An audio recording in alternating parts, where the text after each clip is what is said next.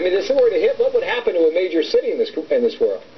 Right, this is one of the larger near-Earth objects, those asteroids that approach or cross the Earth's orbit, and this one would cause devastation across an entire region of a continent. It would wipe out an entire eastern seaboard, for example, or the entire south-central part of the Astronauts like U.S. yourself, you could fly to an asteroid, land on it, and maybe even redirect that. Is that going to be a reality? I want to show you New York City at night.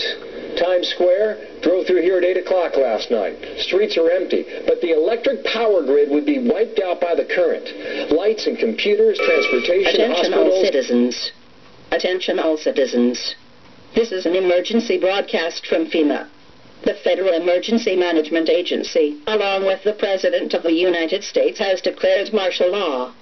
All states, regions, and commonwealths of the United States are now under martial law.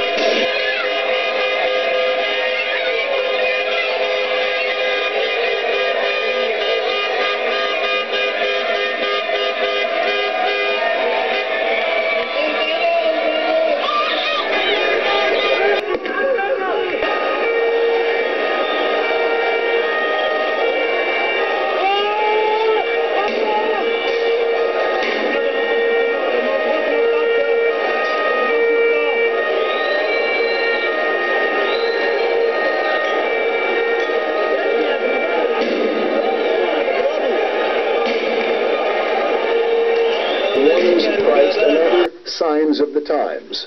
We've also looked at the last and the nuclear age, and next the space age, followed by the information age, which all ushered in the final age, the perilous last There's day. a rare solar storm heading toward Earth. Some call it a solar tsunami.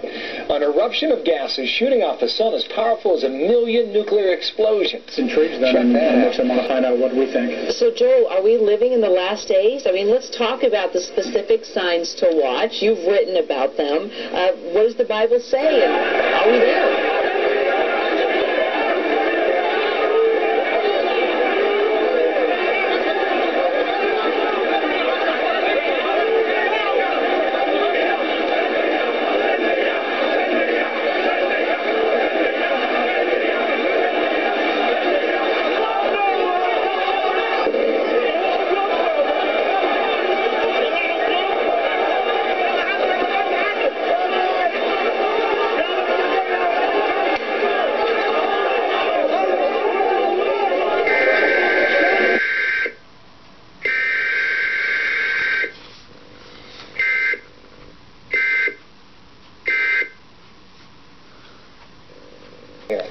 So this is basically a giant storm. It's a chunk of the sun blowing off, heading our way. We're talking about a billion tons of superheated gas coming our way, 1,000 miles a second. There's a reason they call this astronomical tsunami. Oh my goodness. Well, I'll start tonight, quite frankly. Is there anything we can do about this other than drinking ourselves into a stupor? NASA scientists have laid out many things we can do. First of all, we should start to have backup systems, and our power grid should be reinforced to handle outages Really, from the outer eastern half of the space. United States, that's what the study finds, which would be far worse than the blackout of New York from 4 years ago, Michio. That's right. Those blackouts only last for a few hours to a day. But if you start to short-circuit all the transformers and blow out the satellites and fry the communications grid, then you're talking about knocking out the United States for months before we can get enough rescue crews and repairmen to handle not just one city, but hundreds of cities around the United States. You know, Michio,